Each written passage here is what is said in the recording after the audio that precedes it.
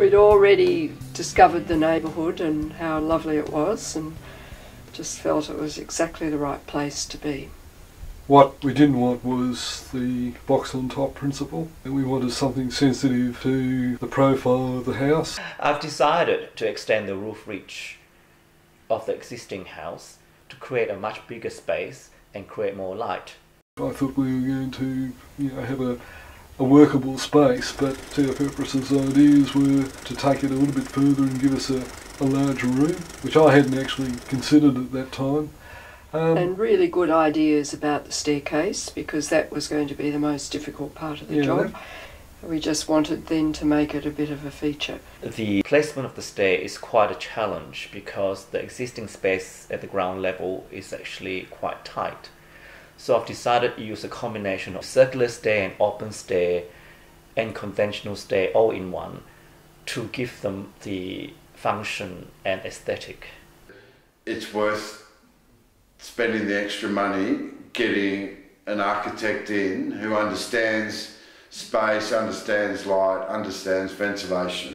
I've had a relationship with Teo and Perperis for 15 years. He's brilliant at what he does. He's modern. He can also incorporate the existing style of home to the new design, but can also give you a complete contrast if that's what you're looking for.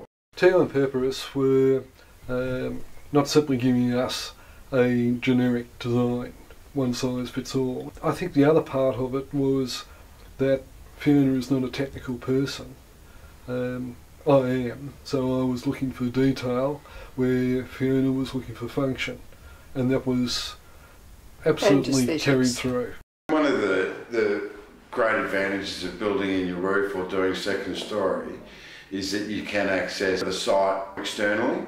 So we set up a scaffold that goes up to the roof, do a penetration in the roof, and all the trades, all the materials and everything goes through that penetration.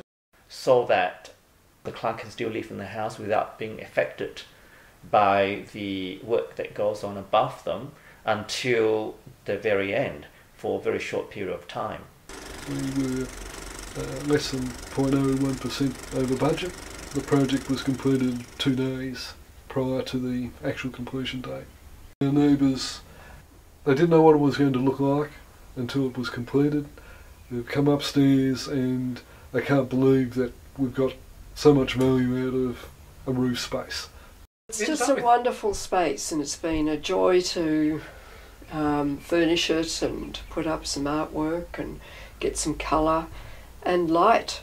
It's actually beautifully light up here, and it's really light downstairs as well now, so it's had an impact on the living downstairs as well. So it's a really pleasant little retreat, and very, very happy we've done it.